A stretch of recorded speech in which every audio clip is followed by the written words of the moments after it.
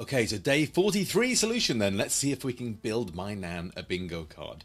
I'm going to start by importing random because we need to generate random numbers. And I'm actually going to create a subroutine to do that so we can do it in a shorter way. Otherwise this 2D list is going to look a little bit confusing. So let's get to that first. I'm just going to call it rand. So I'm going to generate a number which is random.randint, a random integer between 1 and 90, the highest number we can get in bingo. I'm then just going to return that to the main flow of the program. Back in the main program, I'm going to create my bingo card. Now, it's probably easiest if I do it like this.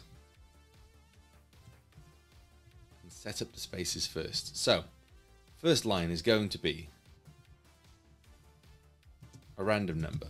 That's a random number. Oh, hold on. No, I need to get these numbers in order first, don't I? So, why did I make this so difficult? I think the first thing to do would be to generate a list of random numbers.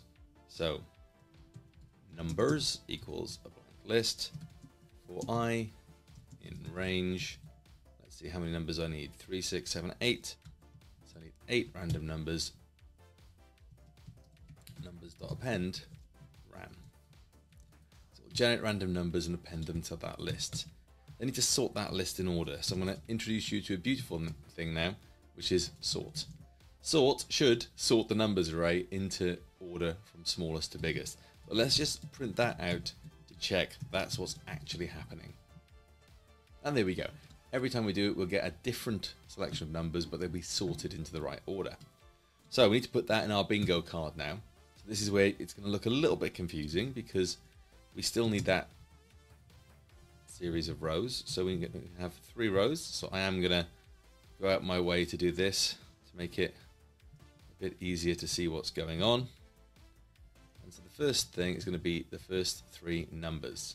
So that's going to be numbers 0, numbers 1, and numbers 2. That's the first row.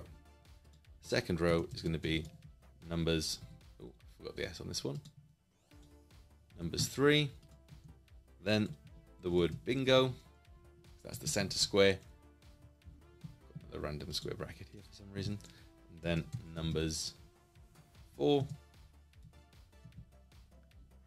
my last line, numbers 5, numbers 6, and numbers 7. Let's run that and check we haven't broken anything.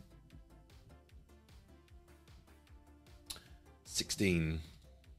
Got a comma there that I didn't need. The last line doesn't need that extra comma in it. Oh, I think I'm missing a square bracket as well on the last line somewhere.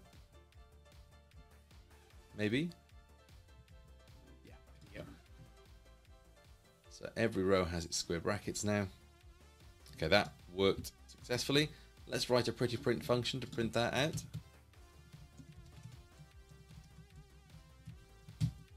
For I have to create my bingo array up here now, aren't I? So this isn't going to change the way the program works. I'll just make a blank one first, so this subroutine won't freak out. For row in bingo, for item in row. Hold on, have I even done that at this point? Let's have a look. I haven't. So I don't need that pretty print function, so I'll chop that out.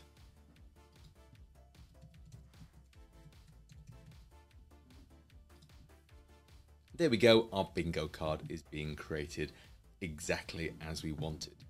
If we wanted to put that into a nice way, we could write a pretty print function to print the individual rows. So that's no different to stuff we've done before.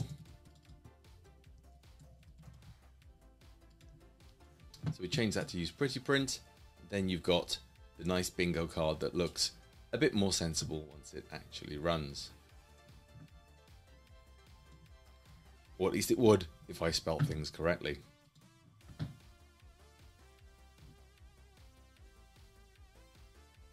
And there we go, hooray, a bingo card.